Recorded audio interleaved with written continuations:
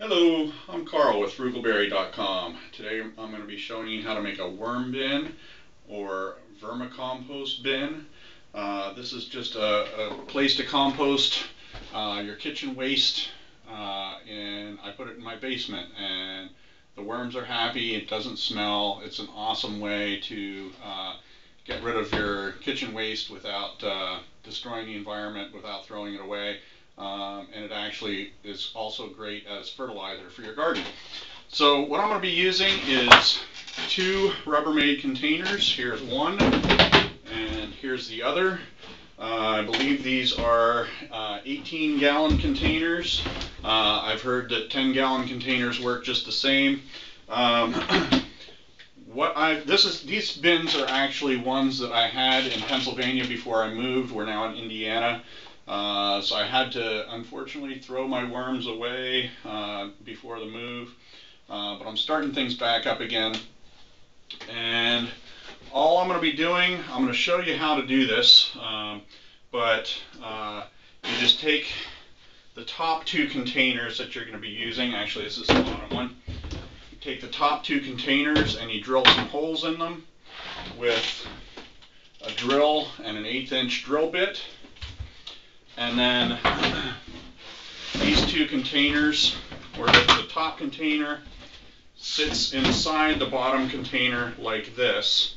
Now I've actually got some wood blocks that I put in the bottom of the bottom container here. Now the bottom container, the purpose of this is to catch excess moisture from the top container. So you don't want to drill any holes in the bottom container. So they sit just like this. I've got the wood blocks in there to block this top one up so it doesn't sink down too far in. I've got holes drilled around the outside of this one. I've got a bunch of holes drilled in the top here. And I also have 6 holes drilled in the bottom of the top bin. And the point and purpose of that is to allow the moisture, the excess moisture, to drip down into the bottom bin. And then the third lid, the second lid, I just sit underneath, just for added precaution. I've never had a problem with it, but it just makes my wife feel a little happier having this extra piece underneath. I had this in Pennsylvania. I had this sitting on the carpet in the basement. And it worked out just great. You know, you can slide it around, do whatever you want. The worms will eat about a ½ pound of waste a day per 1,000 worms that you have. So if you have 1 pound of worms, they say that's about 1,000 worms, and that will eat about a ½ pound a day. Now, these worms reproduce fairly quickly. I think it's a 28-day cycle for them to reproduce and to have some little youngins. And they say you can about double your worm supply. About every month you should be doubling or tripling your worm supply, assuming everything is going well in your worm bin. So let's get started. I'll show you how to do this. And right now I just got some worms that I ordered from a guy in California called the Worm Dude. I heard he's got some good worms. You can, of course, try and get them locally if you want. Now, you can't use just the worms that you get off your driveway after it rains. I already tried it. I read all over the place you can't do that. It doesn't work. They just die. Well, I proved it to myself. That that's not the best way to do it. So I now have 1,000 worms, or at least a pound of worms, and these are red wiggler worms. They're a special type of worm for vermicomposting, and like I say, it's a great way to get rid of your kitchen waste, and I love it. It's a fun little project, and anyway, enjoy. Here we go.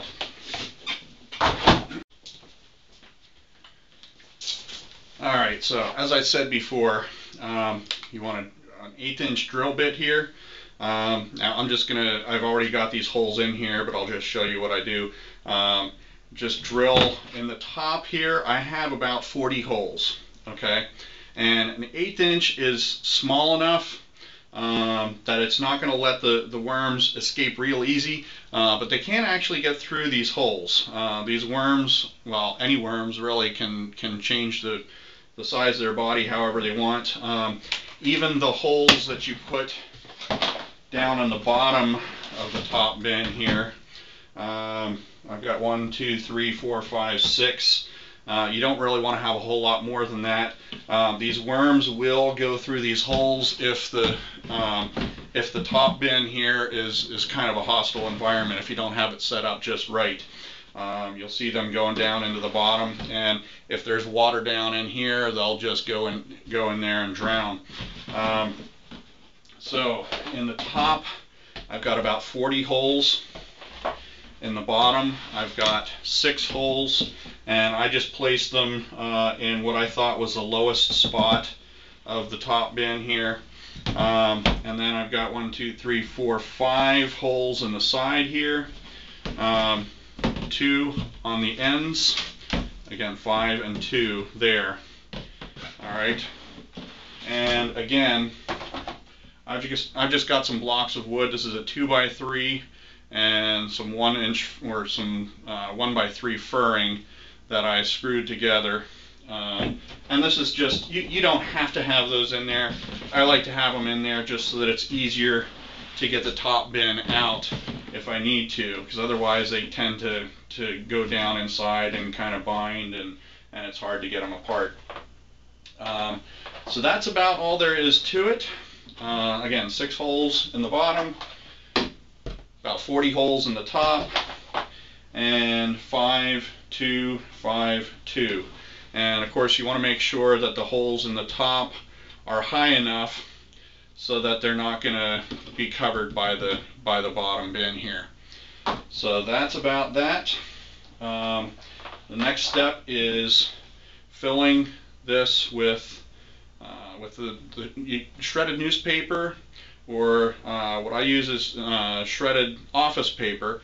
The office paper, they say, isn't the best because it has bleach in it and stuff, but the worms will still use it. They'll munch it up, just like the newspaper's a little bit better. But the shredded office paper works fine too, and some people use their shredded junk mail. So let's go on to that step next. Okay, so I'm actually mixing my shredded newspaper in the blue bin here. Here's the bins that I'm going to be putting them in. I want to get the right water consistency, and if I did it in here, I'd have water dripping down into the bottom bin, so I just figured I'd do it in here.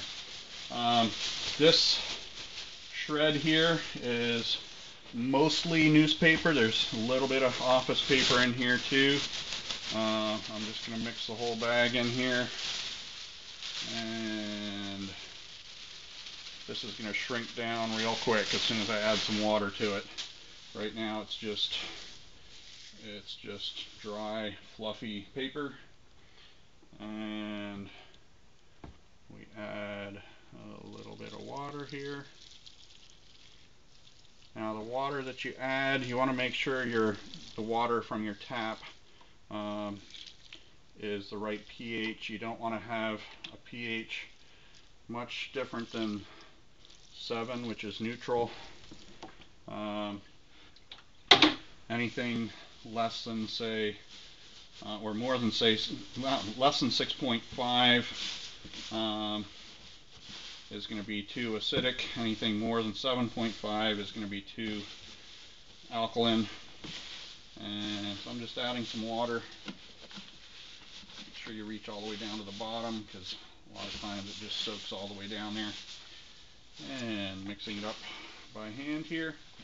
Now you want this, they say you want this about the consistency of a wet sponge. Now what does that mean? Well, you want it so that when you squeeze it with one hand here, you shouldn't have any water coming out. It should be able to clump together in a ball though, kind of like this. But you want to make sure it's all pretty consistent throughout. Add a little bit more water here.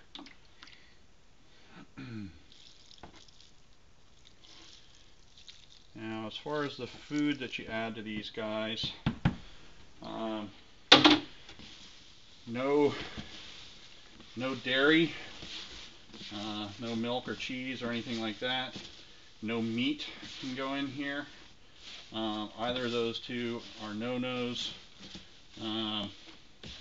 Also, adding citrus is not the best idea. Now here it's really dry over here, so I'm going to add some more water again. So like orange peels and lemon peels, that type of thing, aren't so good. They can be tolerated. The worms will tolerate them, but they're not really the best for them. So just keep adjusting the water here and mixing it around. Make sure you have enough. Now you want enough shred so that it's about at this line here inside the bin. It can be a little bit less than that, but this stuff's going to shrink down real quick. The more the worms are in here, I'd say in a week or so, this is going to be about half the height. So I'm going to start off higher and just keep mixing around.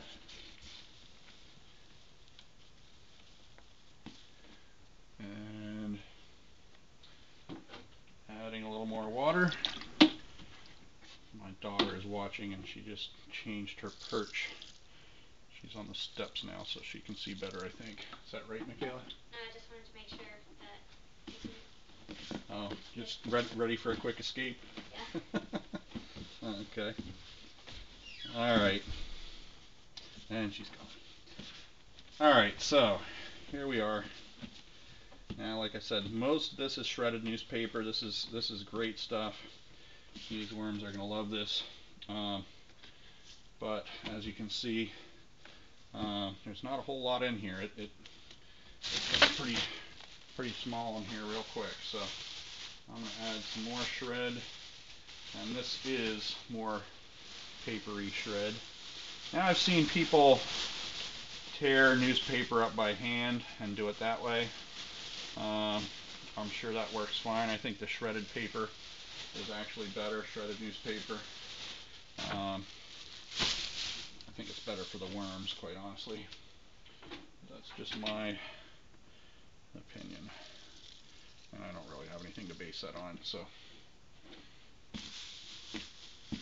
Alright. Mixing it up, mixing it up, mixing it up. Okay, yeah, it's a little too wet down on the bottom right now. So I'll mix some of this dry stuff in. Down below there. Yeah, see, I can squeeze water out of that. That's not good. So we take the dry stuff and mix it around.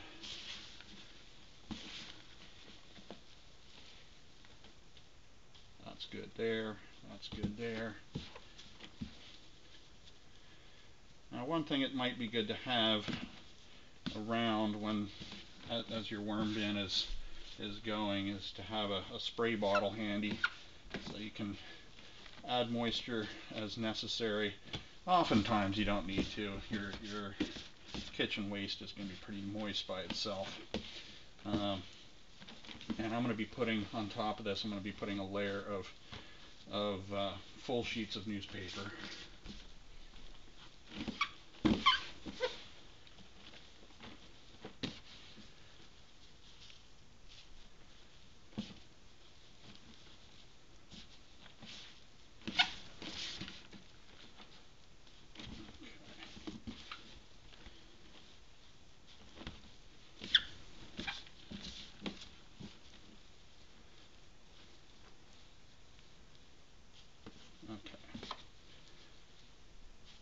Good there.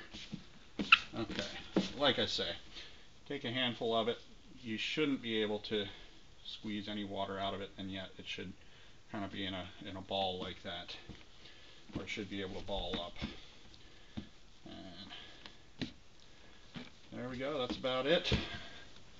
I may add a little bit more paper as time goes on here. You know, it could be a little bit higher, but this is good to get things started here, I think. So now I'm just going to transfer this into my top bin. And let's just make sure that we're in camera view here. There we go. Yep. That's good. Now I'm just going to dump it like that. And of course now you've got in here, you've got a whole bunch of newspaper shred, and what I'll do with that, I'll just let it dry out. I'll get some of it out, but I'll let it dry out and just it'll flake off once it's dry. But I'll get the majority out of it here. And into there we go. Okay. So the next thing I want to do is put some grit in with this. Now, some people like to put dirt in, some people like to put sand in. What I do is I take some dirt out of the gutter when I'm cleaning the gutters out of my house, and this is it here. It's kind of a sandy mix, kind of a cross between sand and dirt, and add just a few handfuls of this to here. Now the worms need this to help them chew up the food, so that'll make them happy. And I'll just mix it in here nicely.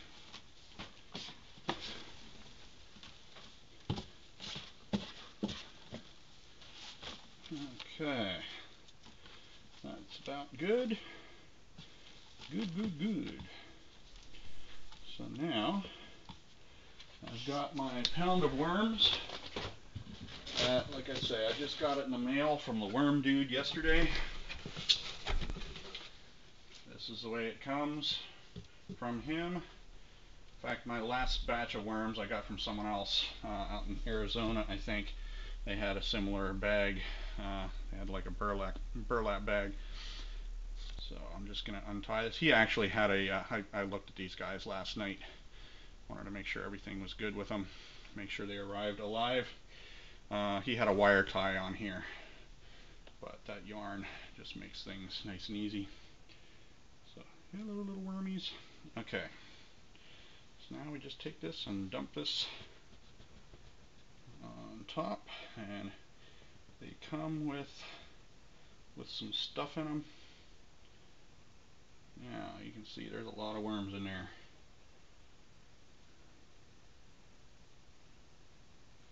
That's a lot of worms there, all clumped together. Right there, yep. So they are going to, they don't like the light. So if I keep this open like this, they're going to burrow down into the material that I just put in here to get away from the light. They really don't like sunlight, but even fluorescent light they try to get away from. So they're going to burrow down and make themselves at home. And that's really the basics of it. I'm going to put some food scraps in here once they get buried down in there. And what I do, I just dig a hole, put my food scraps in there, cover it up, and that way it doesn't stink and it doesn't produce fruit flies or anything like that. As long as it's covered up, you're good. But what I'm going to do once I have my first bit of food in there, I'm going to take some newspaper like this. I'll get it wet first, or I'll stick it down and wet it with my my sprayer, and then that will be a nice barrier on top. That makes it easy. You can just fold it back, see how the worms are doing, and even then you can have the food right on top, more or less, as long as you have it covered over. You just pull it back, you can see how they're eating the food, see how they're doing. So that's about it. I will show you how things move forward here with this.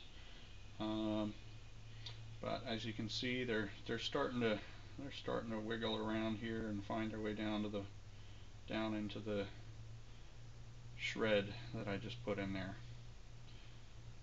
So I think for this video that's going to be it, and I'll have a follow-up video to show you how things progress here. But for right now, this is Carl with frugalberry.com. I'll probably have some more information about this on Frugalberry. It may take me a little bit to get that put together, but I will put a link at the bottom of this video as soon as it's together. Hope you join me at frugalberry.com for lots of money-saving tips and ideas. Thanks for watching.